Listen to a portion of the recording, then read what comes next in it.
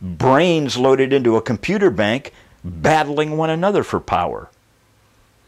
It's like some science fiction movie. See, before man can return to any form of sanity, he's got to come out of his trance and break free of this mind conditioning in the religious and the secular world and escape the corruption that's in the world through lust. And that's going to only happen when he makes a concerted effort to do so through repentance and faith, proven by deeds. Then to diligently dig through the layers and layers and layers of deception and the lies and distortions and peel this away, the scales that have been clouding these things and obscuring the light of God's truth from his eyes for so long. It's simplistic, but extremely strenuous. And I think that's the reason Jesus said, strive to the point of agony. Of course, that word strive in the scriptures in Luke 13:24, when he told him, how will there few that will be saved? And then he told him to do that you're going to have to make every effort to the point of agony to enter through that narrow gate. This is the reason. Because of the lies and deceptions of men that want rather to worship this false image of Christ rather than Christ, whatever it's represented by. It's like Jesus said, is the condemnation in John 3:19 through 21. He says, and this is the condemnation, that light has come into the world, and men love darkness rather than light, because their deeds were evil. For everyone doing evil hates the light and does not come to the light, lest his deeds be exposed. But he that does the truth. See, you have to, first of all, to even believe what that says, have the ability to do the truth. See, he who does the truth comes to the light, that his deeds may be clearly seen they have been done in God. That's the person that, like Luke 8:15, he talks about the seed fallen on the good and honest heart that's willing to take root, dig deep, break up the fallow ground, and come clean with God by his own choice. Because his deeds, he comes to the light. You see the difference here? The ability to perform deeds is the ability of unhindered free will. But when you're preaching it in the manner of this moral depravity, in this inbred nature and all this other stuff they call it, then this doesn't make any sense. That a person can even perform any deeds, because that would be works. We've been through that 100 times before. But see, the faithfulness is works, deeds, performed, as he says of Abraham in James 2:24. You see, a man is saved by what he does and not by faith alone. You're not pronounced righteous in your sins. See, the professing Christian church worships the beast as the image of Christ.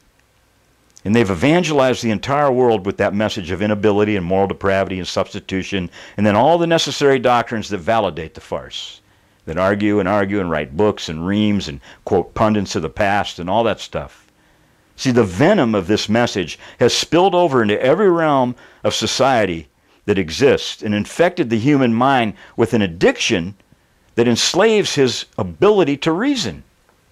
That's what's happened. That's why everybody thinks, well, I'm born this way. I'm born an alcoholic. I'm born in sexual perversion. I'm born into drug addiction. See, they've lost their ability to choose because they bought this lie. It's a powerful thing, the mind over matter thing. See, without a spiritual discernment, you're ensnared in this vicious cycle of repeated failure that it's inevitably going to lead to your final ruin unless you break out of it. And you have nobody to blame but yourself, because every step along the wide road to destruction is taken by an individual choice that you made to self-seeking decisions that are contrived in your own mind to seek after your own personal desires and cravings. It's like James says, you covet and you cannot attain, and you fight and you war within yourself and you can never have what you ultimately want, because you want more and more. Just like any billionaire on earth, he wants everything on earth. So what happens then with the dragon? See, the dragon plays you like a pawn, pulling the strings, always keeping that proverbial carrot dangling just beyond your reach, so you'll go for more. It's a deception that's brilliantly engineered over eons of history, and successfully cloaked God's simple message of obedience to his way of peace and righteousness and substituted it with this putrid and rotting stench of death, depriving man of his common birthright and unhindered ability to obey God. That's what it's done. That's what this is all about. The mark of the beast, the whole thing is about this spiritual battle that you've been thrust into, even unclueless and unknowing. You're in this battle. Looking at it in a carnal matter as some kind of movie, not as trapping and enslaving your mind and your soul. 2 Corinthians chapter 2, verses 14 and 16 says this. It says, "Now thanks be to God, who always leads us in triumph in Christ, and through us diffuses the fragrance of his knowledge in every place. We are to God the fragrance of Christ among those who are being saved and among those who are perishing. To one, we are the aroma of death, leading to death, but to the other, the aroma of life, leading to life." Now, of course, the pastors and the church leaders have no clue what the Scripture means, because their mind is carnal, and they're living in their wisdom of their own mind. See, because you can't understand righteousness, self-control, and the judgment to come in the personal responsibility to turn from your self-interest and obey God in the simple understanding of repentance proven by deeds. See, what this is saying is that the genuine message of Christ is the aroma of death to this beastly image that's being portrayed to the world as churchianity or Christianity. That's what it means. See, it's the aroma of life to those that are coming out and being saved, that are finding true release through escape from the corruption that's in the world, through lust, through repentance. But to those in the church, we're the aroma of death to that beastly image, and that's why we're not welcome. See, they can't abide in the light of his truth because their deeds are evil. They won't come to the light, lest what? They be exposed. When we expose their deeds, what do? They call us judges. They call us evil. They call us Beelzebubs, hypocrites, and all the rest of it. Always tell us eventually that we're all going to hell.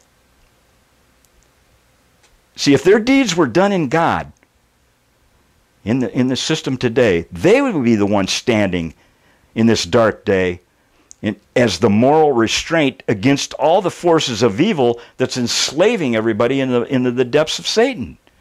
But they love not the truth, and they take pleasure in unrighteousness, in the wretched man, filthy rags religion.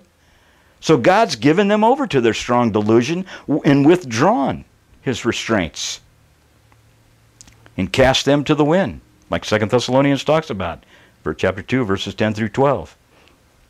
You think the Holy Spirit's going to be taken out of the way when you get raptured. Well, see, the church doesn't possess or represent the Holy Spirit, because if it did, it'd be preaching against sin, convicting the world of sin, righteousness, and judgment, telling people the righteousness, judgment, and self-control.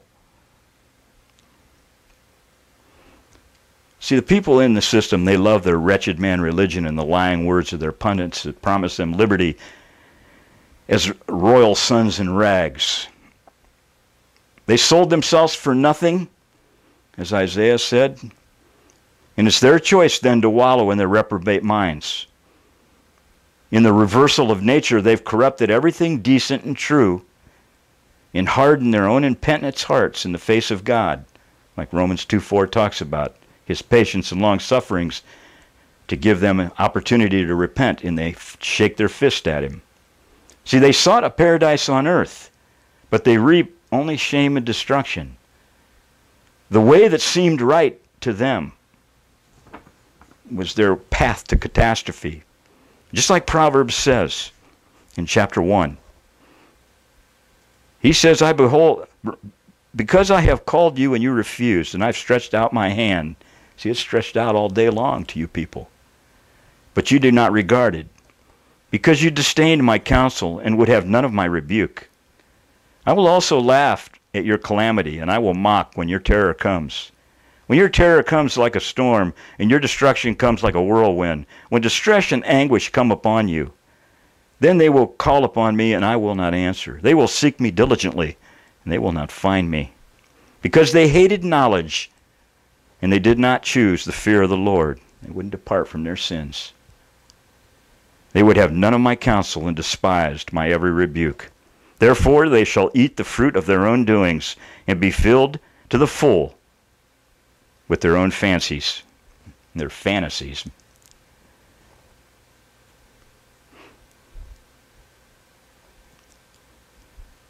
So in the simple way of truth they know nothing about. For the time of turning away of the simple is going to slay them, and the complacency of fools will destroy them. But whoever listens to me, whoever heeds the warning, whoever turns from their sins, will dwell safely and be secure without fear of evil. That's really the choice, the simple choice that people have to make.